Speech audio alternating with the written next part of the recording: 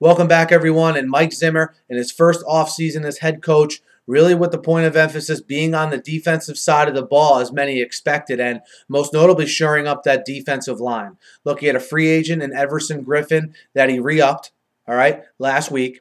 Now he moves his attention to the defensive tackle spot today, the first day of free agency, and signs Linval Joseph, the former defensive tackle of the New York Giants. And they signed Joseph to a 5-year, $31 million deal.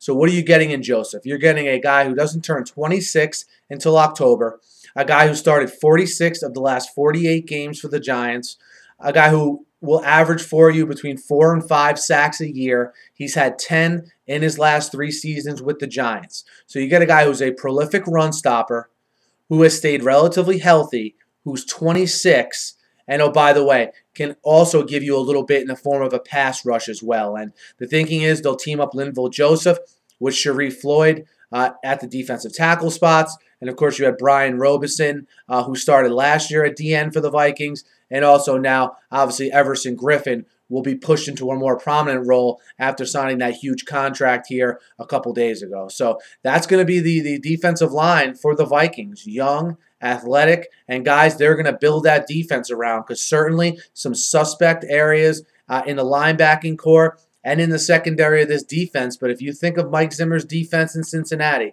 it all started with that prolific defensive line that they had, led by the likes of Michael Johnson, Geno Atkins, Carlos Dunlap, and D'Amato Paco. So look, I like this young defensive line rather that the Vikings are building here under Zimmer. I think it's a good start. Now, they've spent a lot of money here between Griffin and, of course, today with Joseph.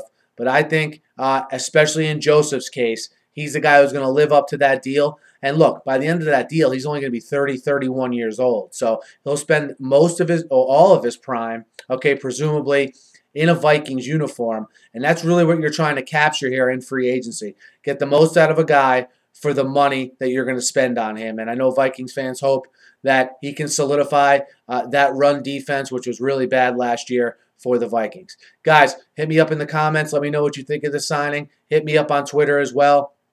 Be sure to subscribe to my channel. Guys, I'm covering these signings wall to wall here. It's completely free to subscribe. Thanks as always for listening, and have a great night.